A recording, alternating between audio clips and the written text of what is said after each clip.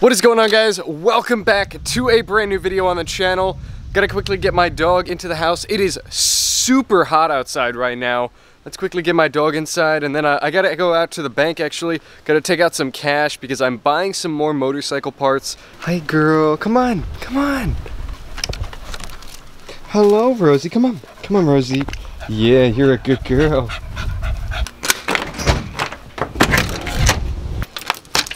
So you guys obviously know my bike is black and green. It's a really cool color scheme.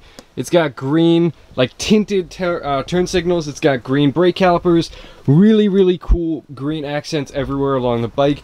Guys, I'm considering doing something to it. I'm considering doing a full blackout package.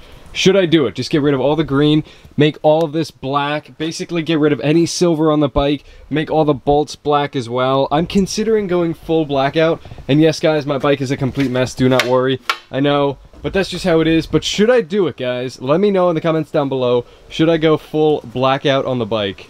I'm considering it. Let me know down below. So we are literally like 30 seconds away from the bank. I'm gonna quickly stop off, take out some cash. I realized I should probably get gas. I'm at 3/4 of a tank. I shouldn't have to get gas, and I don't have to, but I'm going to anyway. The one thing that I want to do within the next few days is I know that there's a Kawasaki dealer on Long Island. I really want to stop off there, guys. All right, we're pulling up to the bank now, but I really do want to go to the Kawasaki dealer very soon, see what they got going on there, and see if I can maybe buy some stuff and maybe even another bike. So we'll see. Guys, I swear, whenever I try to go anywhere, there's always, oh, that's why there's cops. That's crazy. There's always cops on this road pulling people over. And I mean, luckily I've never been pulled over. Not saying I ever speed on this road, but there are literally always cops on this road, and it's only maybe 2 miles long.